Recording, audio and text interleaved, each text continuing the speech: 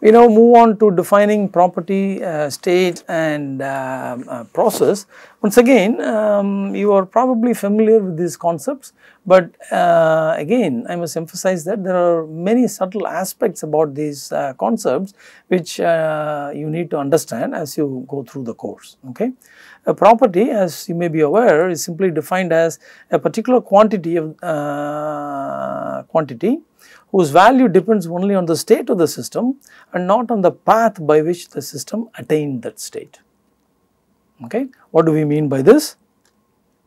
So, here we have a piston cylinder mechanism which contains air, let us say at 2 bar 100 degrees Celsius, and let us say the air occupies a volume of 0.1 meter cube. Now, you know from your high school physics that these are all properties, the pressure, temperature and volume are all properties of the system, which means that these depend only on this particular state and not on the path by which the system arrived at this state. So, what exactly do we mean by that? Okay. So here I am showing 4 possible states from which the system could have arrived at this state. For instance, it could have been at a higher pressure and a higher temperature and a higher volume. We remove heat from this, it cools down and then reaches this state, lower pressure, lower temperature and lower volume.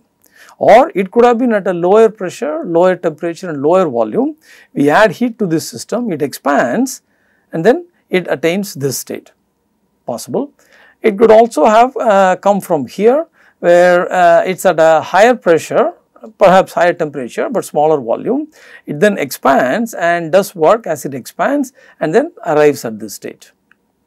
Or it could have been at a state where it is at a lower pressure, lower temperature and higher volume. We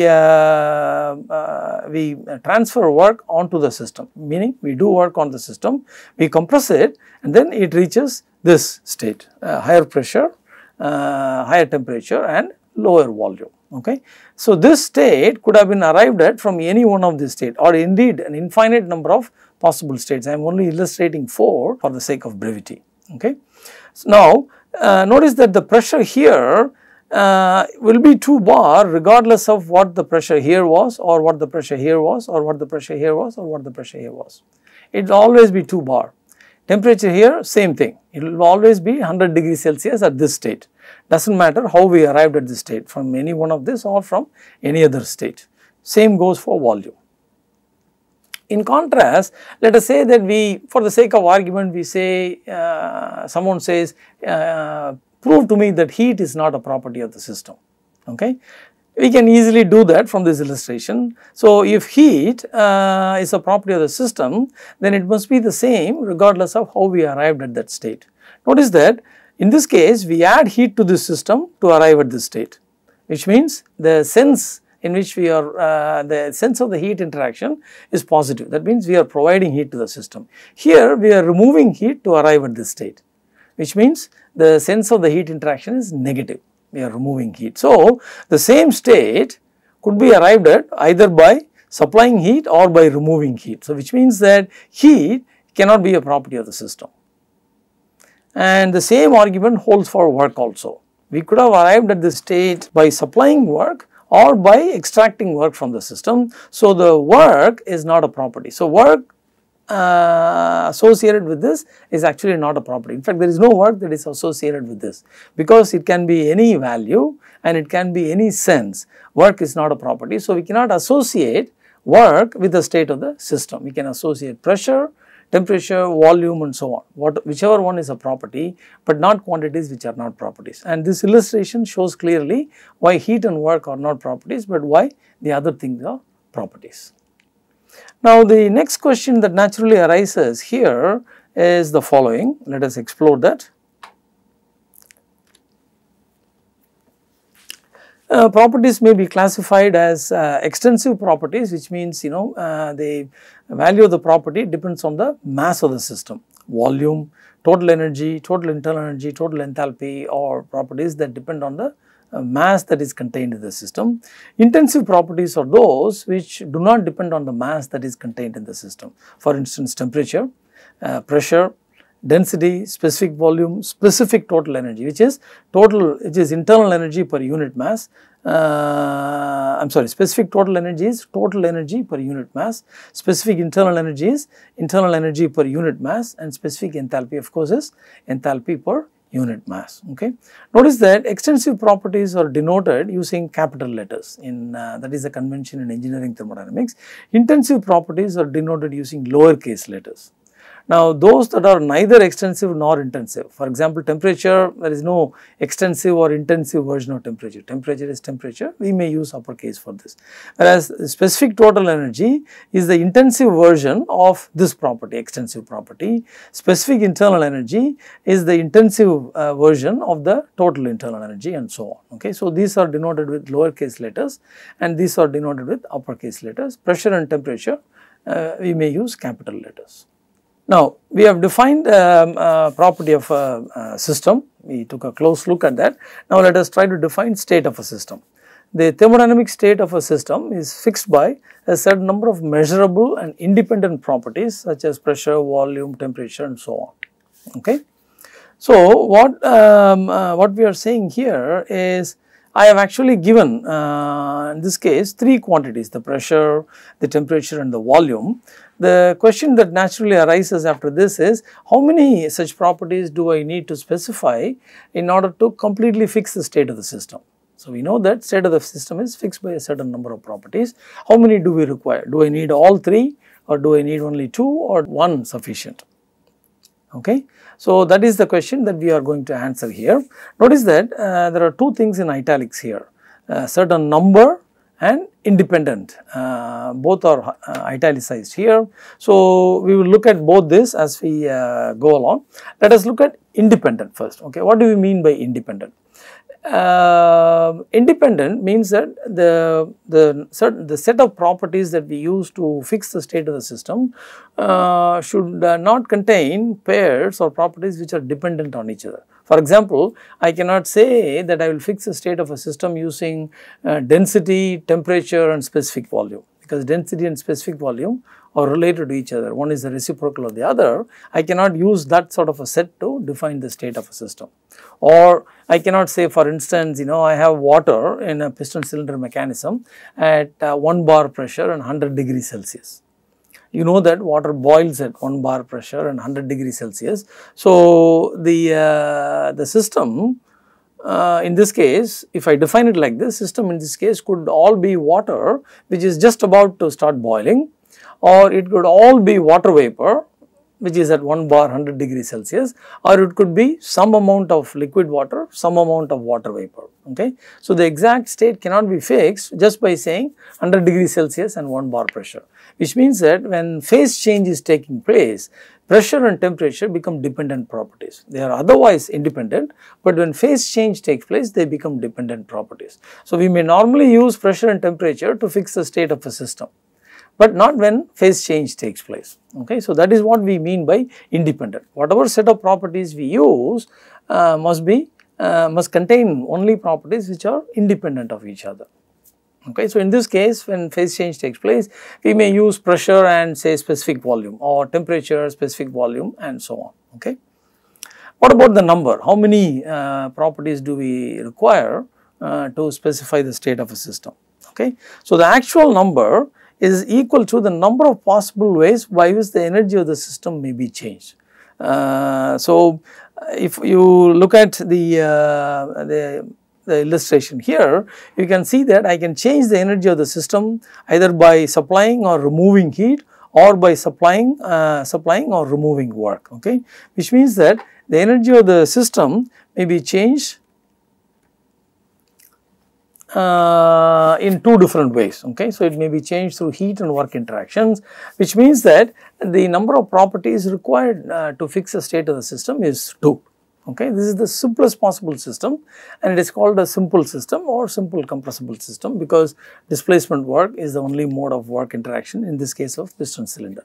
So, it is a simple compressible system or simple system, but the number of properties required is 2, because there are 2 ways in which I can change the energy of the system. Suppose I say that it is possible for me to lift the entire container as a whole.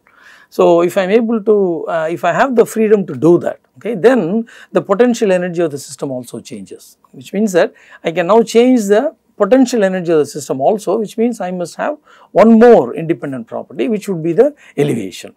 So, now I have to start tracking the elevation or specifying the elevation of the system with respect to a datum, so that potential energy changes can be calculated correctly. Okay.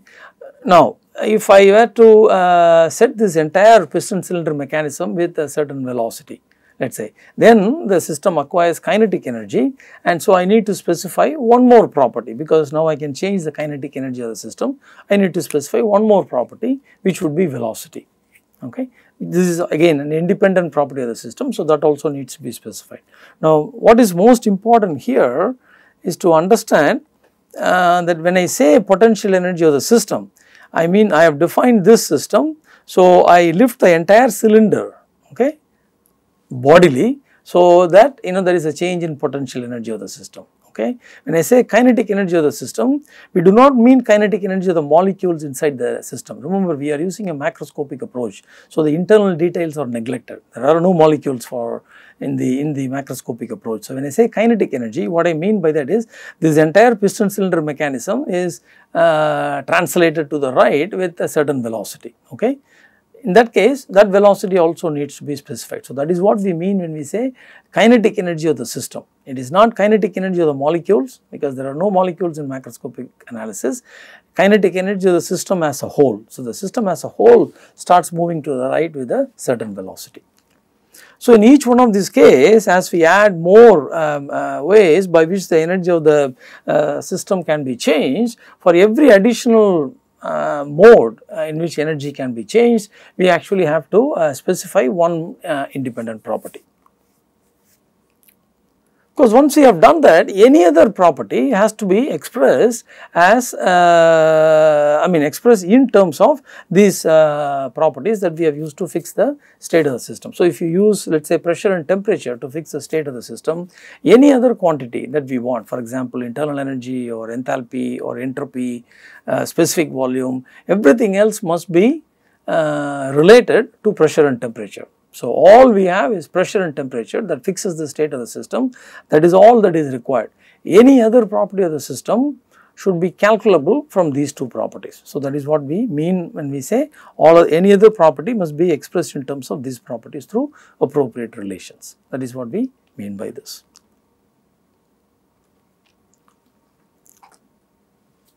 Here we again have the ubiquitous piston cylinder mechanism.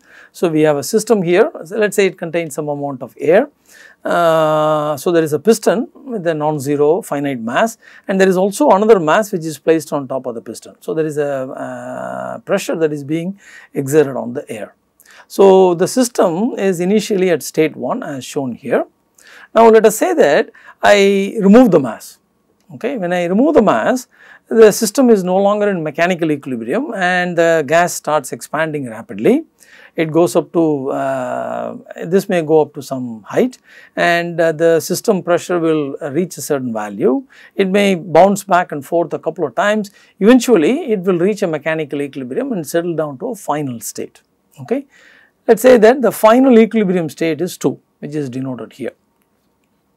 Now, I cannot trace the process that the system has taken to go from 1 to 2, because none of the intermediate states are known. Remember, we need 2 properties to fix the state of the system in this case, and as the system goes through the process at the intermediate instance, I cannot really measure pressure or temperature unambiguously, or we may even say pressure and volume. So, I cannot measure pressure and volume without any ambiguity during the intermediate instance, okay, because it is undergoing a rapid expansion and the pressure at different parts of the system will be different. So, I cannot arrive at a value for pressure, or volume may be alright, at every instant we may be able to measure, but pressure we will not be able to measure without ambiguity.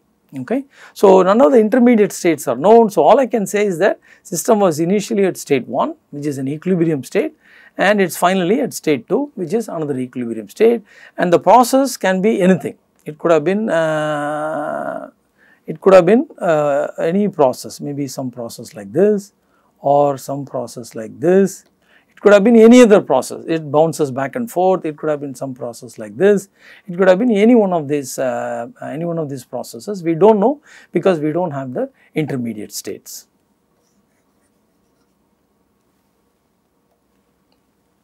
Now, let us say that to make the situation better, we divide the mass into 4 pieces. Instead of just having a mass as a single thing, let us say we have 4 pieces. And instead of removing the mass entirely, I remove one piece at a time. So, I remove one piece and then I wait for the system to attain an equilibrium. Now, I can measure my pressure and volume. So, I measure my pressure and volume, denote that state here, intermediate state. I remove another piece. Again I wait until it reaches an equilibrium, I measure the pressure and volume. So, now I have 3 intermediate states, okay.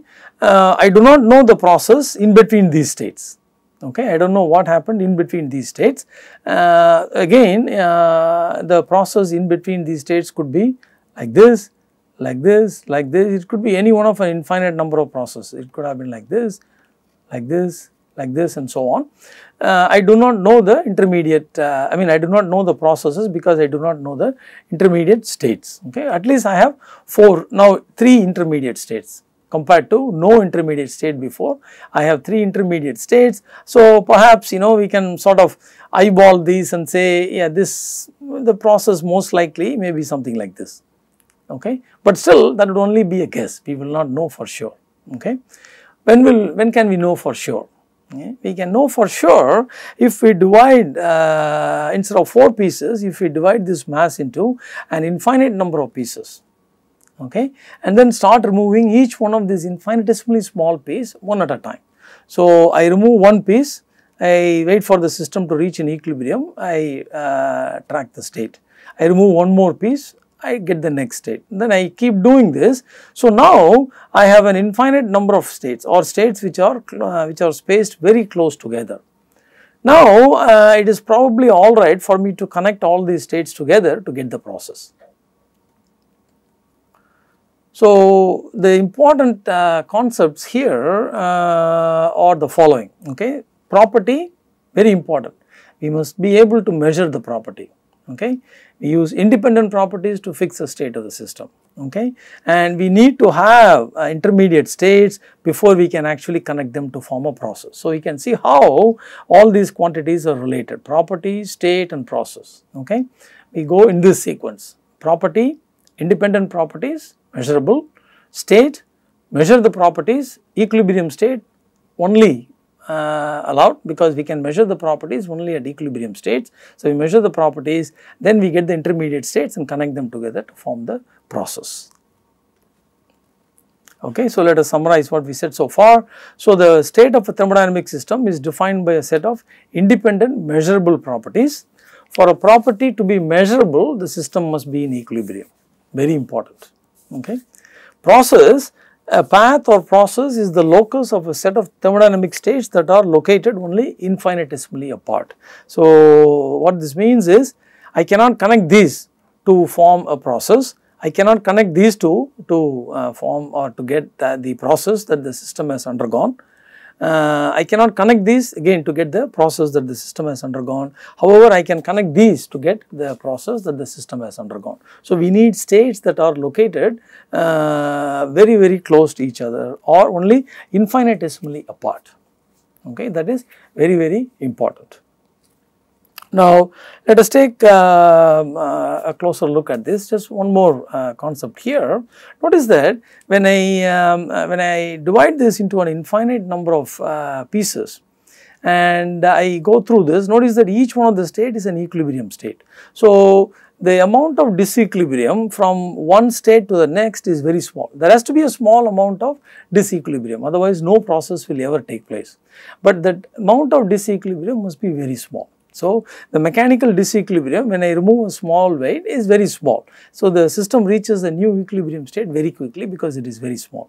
In the other cases, it will take a while before it can reach the new equilibrium state. But the interesting aspect of this is that I can stop the process at any instant and if I start putting the weights back on, the system will trace this path all the way back to the initial state. In other words, I can stop at any instant and then back up and again attain the same state 1 by passing through the same path or process. I can retrace this path. So, that is actually the most important aspect of such a process, because the weights are infinitesimally small. I can go forward and backward and trace the exact same path going forward and backward. So, from this it becomes clear that this is what is called, what we will call later on as a reversible process. Notice that this is a fully resisted process. Okay. This is a fully unrestrained process, this is a partially resisted process, and this is a fully resisted process. So, we need a fully resisted process in order to know what the process is. Okay. That seems like a tautology, but I think you will gather the meaning. The process should be fully resisted for us to actually even have the process line or process curve. And a fully resisted process is also a reversible process. Okay. So, for a process to be fully resisted, notice that it must take place very slowly, or in a more formal way, the states must be infinitesimally apart only. Okay.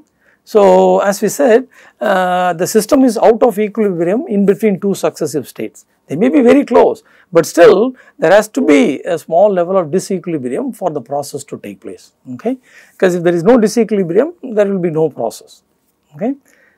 And the departure, as I said, is quite small when the successive states are infinitesimally apart, or it is a fully resisted process. So, in this particular case that we are looking at, the origin of the departure from equilibrium is mechanical, because when we remove a weight, there is a temporary imbalance of forces. So, the pressure exerted is slightly less than the pressure that the gas is at. Okay. So, the force balance is slightly out of equilibrium. So, the system very quickly adjusts to this new pressure. Okay. So, the origin of this disequilibrium is mechanical.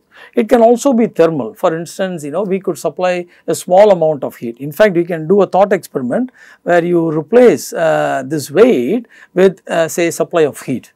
If you supply a lot of heat in one instant, then the expansion is unrestrained. If I supply a large but finite amounts of heat, then I have partially resisted process. If I supply infinitesimal amount of heat, then I have a fully resisted or a process which contains only equilibrium states. So, the origin of the departure from equilibrium could be mechanical or thermal. Okay. In fact, later on when we look at second law analysis and so on, we will make use of this fact that fully resisted process is reversible, and whether the level of disequilibrium is due to mechanical or is mechanical in origin or thermal in origin, it is immaterial. Okay. So, we will take up temperature and the zeroth law in the next lecture.